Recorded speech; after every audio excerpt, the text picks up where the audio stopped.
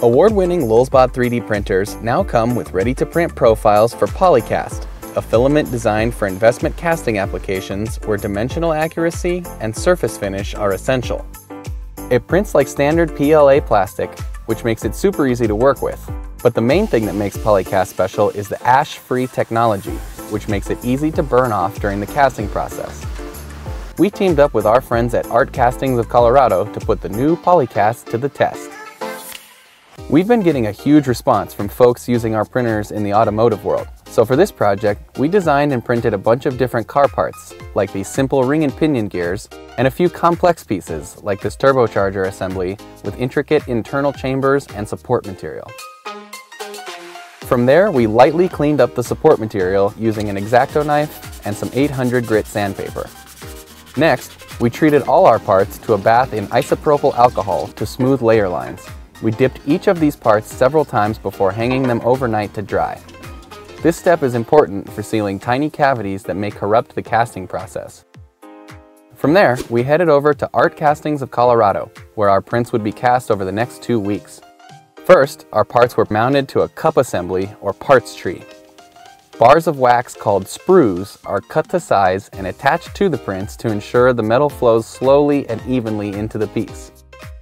Technicians use a small torch to eliminate any holes in the sprues or the parts tree itself. Next, the parts move to the dipping station, where they're submerged in a ceramic slurry, sprinkled with fine silica compound, and left to dry. This process is repeated a few times over the next several days, creating a thick outer wall that will survive high heat from the kiln. The parts are placed in a 1600-degree kiln for a full 2 hours. Polymaker boasts an impressive 0.003% remaining ash residue, and the foundry techs were quick to mention how much better the polycast burned out than other plastics they've seen in the past. One way I test to see if there's debris in the shell is I blow air into it, and if any ambers come out, I know there's still plastic in there. But this plastic seemed to have less debris inside the shell. From here, the ceramic casings are filled with water to test for leaks, and a quick dab of mortar seals any holes. Then it's back into the kiln, where the molds are brought up to temperature to receive molten metal. Bronze is then heated to 1600 degrees in an induction furnace, while stainless steel is heated to an insane 3000 degrees. The pour happens very quickly, and the parts are left in front of a fan to cool.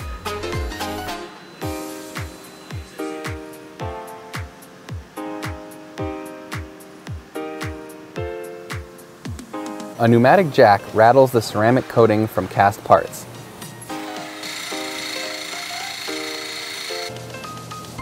And a technician uses a plasma cutter to remove parts from their tree. The trees will eventually get melted down and reused for other castings.